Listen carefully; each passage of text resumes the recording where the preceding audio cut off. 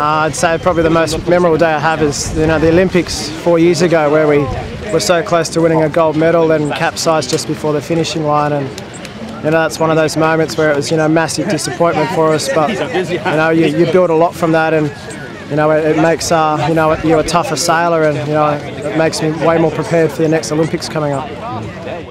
It was complete chaos. Like, the Danish team who were leading broke their mast before the start, so it threw things wide open.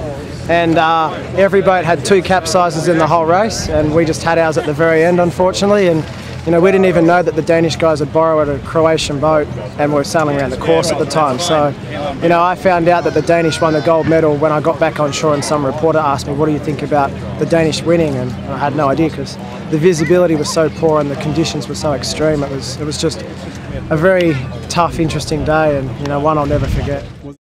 Like, obviously you always have good memories of when things go right, but to get better as a person and as a sailor, you need to remember the times that have been tough, and you learn from your mistakes, and that's what I think. There was, throughout that whole Olympics, there was moments where we could have done things better or worse, but that final medal race was the key in the end, and it's disappointing to think back on it, but I think it makes me a lot better.